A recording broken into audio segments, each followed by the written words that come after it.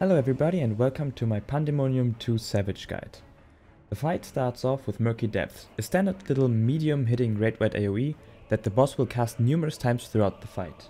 Double Impact is a 2-person tank buster for both tanks to stand in, or you can use your invulnerability for it.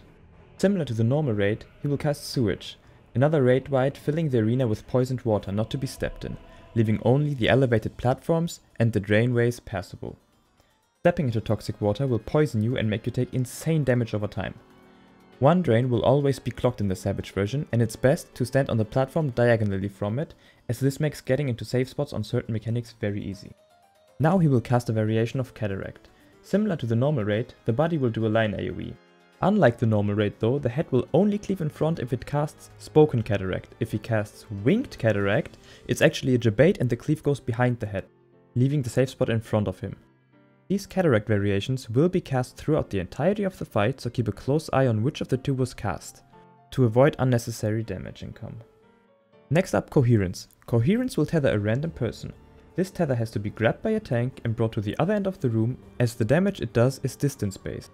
Shortly after, the boss will do a wild charge on the rest of the group, so have the tank in front as it's damaging the first person more than the others. If not mitigated and shielded correctly, this can end up dealing massive amounts of damage to the raid, so be prepared. He will cast Murky Depths again, dealing raid-wide damage. I will only briefly mention them from now on because there's nothing more to them. Ominous Bubbling is a delayed, light party stack on both healers. First, he shockwaves though, where the boss turns to one corner, indicating where he's jumping, and he will be knocking back at the same time. Now the healers will get the light party soaks on them. We decided to use anti-knockback and have one group move through the boss and one stay close to have the most amount of uptime for everybody. Next up, Predatory Avarice. This marks one healer with a raid soak indicated by this little tier and a random tank and DPS with this debuff, knocking anyone back who stands close to them.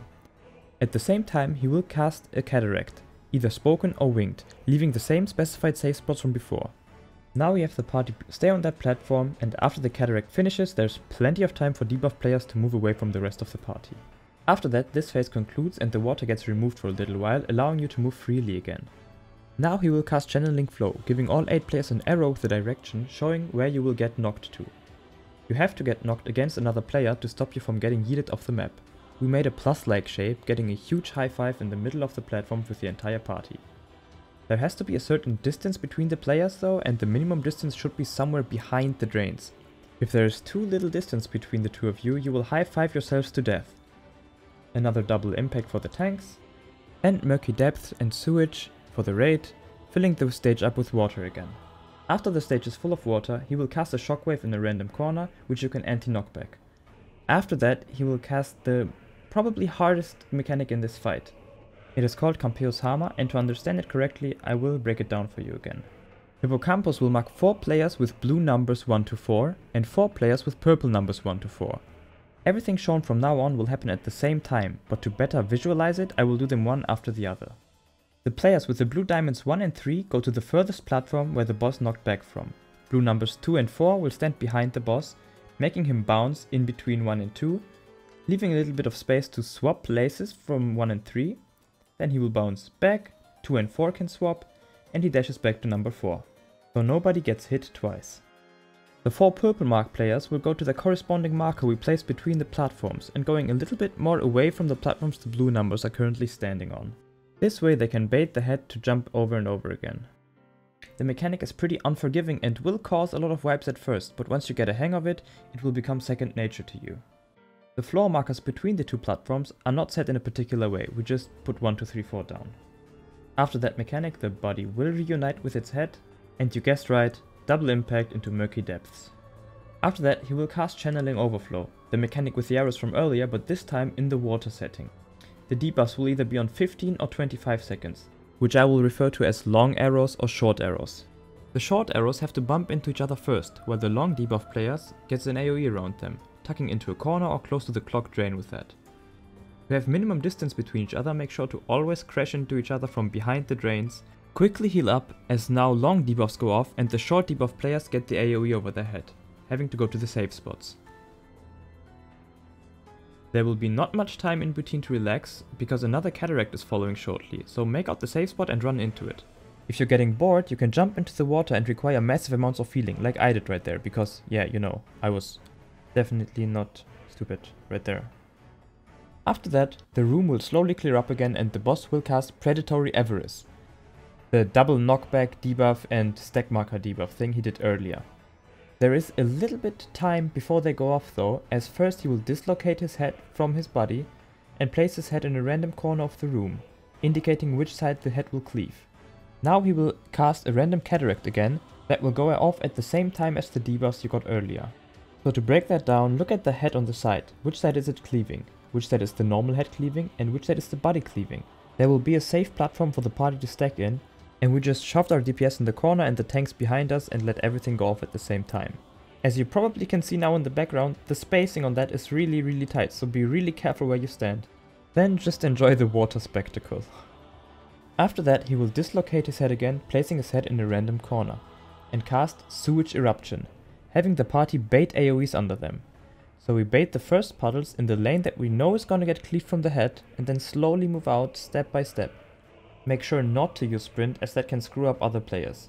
After that we immediately have to spread, but since we have the whole stage available, we just YOLO'd it, melees in, ranged out. Without any further delay he will cast Coherence again, making a tank grab the tether and the rest of the party stacking on the opposite side of the tether for the wild charge. Make sure to heal everybody up after the spread, as this stack here does a lot of damage again. If you survive this, he will cast one last sewage, filling the room up with water one last time. Go to the comfortable platform across the room from the one that is clogged and prepare for him casting Channeling Overflow again. This time there will be no AoEs, but he will cast Coherence at the same time, forcing the tank with a long timer arrow to take the tether away from the group towards the clogged platform. The rest of the long arrows stack on the comfortable platform across the clogged one, out of everyone else's way. After the first set of high fives, run back to the original platform, as the flare and the wild charge are going off right now, so healers make sure to top everyone off before that. Then the long arrows will go off shortly after, so get ready to high five your partner. The people with the short debuffs have nothing to do right now, so just stand out of the other people's way. Now he will dislocate his head again, and bait AoEs will appear under us again. So we search for the head and stay on the lane where his head is, and do the same thing as before, just with a little bit less space this time. We bait the first AoE, slowly step out of it, next AoE, slowly step out of it, next AoE, and go into the safe zone.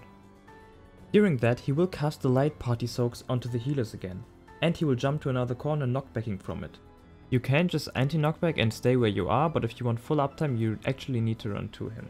If not everyone is alive, this can become a problem, but we managed to get pretty lucky with all mitigation plus tank LB for the stacks, having only 2 DPS die and being able to recover from that.